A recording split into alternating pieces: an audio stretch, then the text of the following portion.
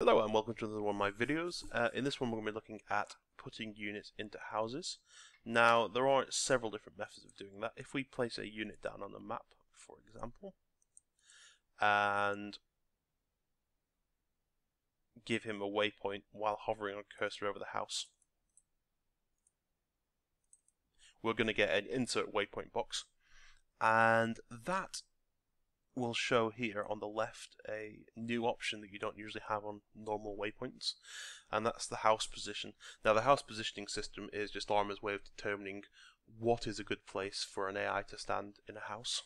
So let's say number 5 for example here, and you'll see the waypoint has a little red square next to it. So when we press preview, he's going to walk into position number 5 in this house. That's quite useful to know that there are 9 positions in this house, because we can now move on to scripting units to start in those positions. And what I'll just do is write something quickly and I'll explain to you how it works. And welcome back. So what I've done is I've put a missile troop down, and in his initialization box I've written a bit of code, and I'll just walk you through that code. And the code is this. This is referring to the unit itself. So this setpos you can essentially read as teleport if you want to. And then within these brackets we're telling it where to go, or where to teleport to. And that is getpos nearestObject building position 1. So there's 2 things here you need to concern yourself with, and the first is nearestObject, and what we're referencing is the building's ID, and I'll show you how to get that in a second. And then buildingpos, we already know what this is from the waypoint, and we know that there are 9 different building positions in the building we're looking at. So this ID here we can get by pressing the ID tab, funnily enough. And if you see the ID tab, every single object in building has now popped up with an ID tag. And I'm looking at the one here in the middle, and all I've simply done is write what I see into this box. And what's going to happen here, as soon as the game starts, he's going to be teleported into that building position within 7, 1, 2, 1, 2. So I'll just hit preview and we'll have a look what happens. We'll follow our guy from the waypoint into the house.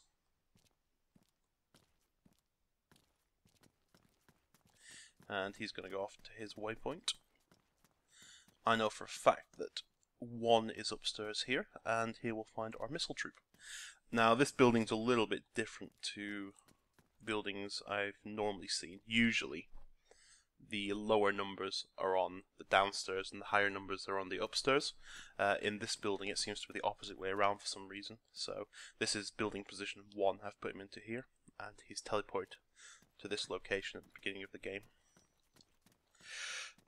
There is a simpler way to do this with scripting, and I'll show you how to do that now. Now we can change this code, so what I'm going to do is copy and paste that unit, and what I'm going to change is, instead of getpos, I'm going to use nearestBuilding. I'm going to get rid of nearestObject and its brackets, and I'm going to hit OK. Now what this is going to do is this is going to put it in building position 1 of the nearest building to the unit.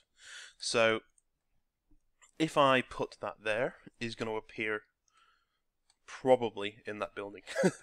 Now the reason I showed you the ID way of doing it first is because 1, it's more accurate, and 2, sometimes you have buildings made up of multiple buildings, if that makes sense. As you can see here, there are several different parts of this house, and if you go to a building like the airport terminal on Altus, you'll see that the building is made up of lots of different buildings that all have their own different IDs in reality, even though it appears as one building. So let's just test this one here. He should go into building position 1 of the nearest building to him, which is the same building we've been working with.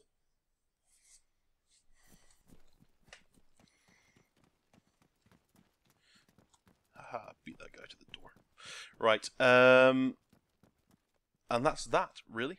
That's pretty much all we can do with the building IDs. What I'll show you now is a way of placing units anywhere you want, and that's simply setting their height. And I've got a cool little trick for you that I've only just learnt myself today. And what we'll do, I think, is put a MG nest on the scaffolding which is outside this window. So I'll just exit out of the game. And what I'm going to do is I'm going to set up a trigger, and I'm going to set that to radio alpha. If you're not familiar with radio alpha, you can access the radio commands by pressing 001, and that will activate the trigger. In the trigger's on activation field, I'm going to put in a command, and that is copyToClipboard. And what it's going to do is it's going to locate the ATL position of player. Now, player is a command that refers, well, the player reads differently on each machine in a multiplayer game. As we're in single player, player is just going to refer to me as I'm the only playable character on the map. And this is quite useful, as I'll demonstrate, because it will record the position and copy it to my clipboard of anywhere I stand.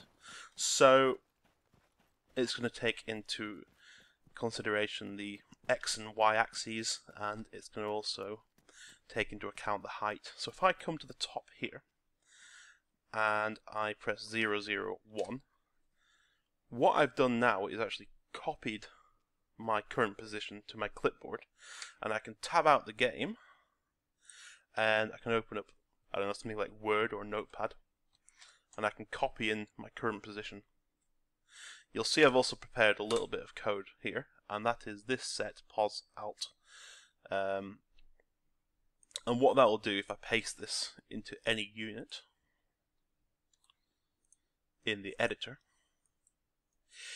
it will put them in that position. The one thing this doesn't record is the direction the unit's facing. So if I put this unit on the road here, for example, and have him facing, let's say, just straight out from the building, he's going to be start on this scaffolding here, as I'll demonstrate by hitting preview, and he's going to be facing the way we put him.